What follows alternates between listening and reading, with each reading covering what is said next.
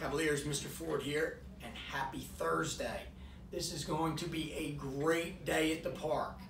One, because the sun is out after 3 days of gloom. And two, because we have our Student of the Month assembly slated for 2:00 p.m. today at the gym. This is going to be the first time in several years, because of COVID, that we've been able to congregate and assemble as an entire school. So I'm really excited about that. I anticipate the energy level being high to recognize our student success. Our teachers have nominated Students of the Month for September, and I have those names right here in this fancy envelope. Also, while down at the gym tomorrow, we are going to have a competition, and the competition is going to be 3 relay races. And the relay races, competing in the relay races, are going to be our middle school students, 6th grade, 7th grade, and 8th grade. But don't feel left out, elementary school. You will get there soon enough. In the meantime, we have linked you to one of the grade levels so that you have somebody to cheer for, and if they win, you will also receive the reward. So here's a breakdown of that.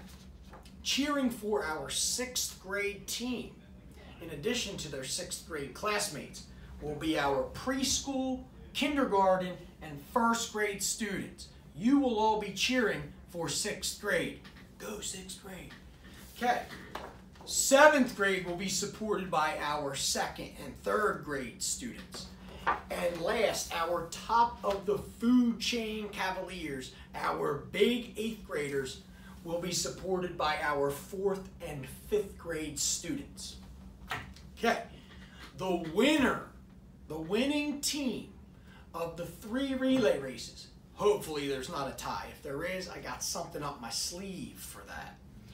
But the grade level that wins 2 relay races first will receive the reward. And the reward is a free 8th period on Friday before the next Student of the Month assembly.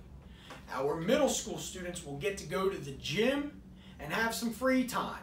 Shoot the basketballs, participate in some other activities, or just hang out and socialize and talk in the bleachers. Our elementary age students will get to go to the cafeteria and enjoy a movie during that 8th period with their friends. I'm still working on popcorn arrangements to enhance the overall experience.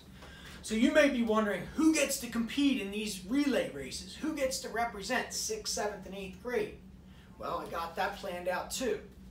Tomorrow, I have members of our student council coming around the building to pass out either dark blue cards, light blue cards, or gold cards. If you receive one of these cards, you will be participating in those relay races.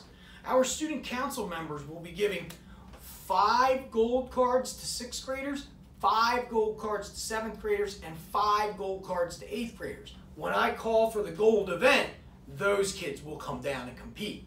Same thing for the light blue, and same thing for the dark blue. So, be on the lookout for our student council members coming around the building tomorrow to pass out an invite to compete in the relay races for an opportunity to win a free 8th period. Well, Cavs, I'm pumped. I will see you later in this afternoon. And, as always, go Cavs.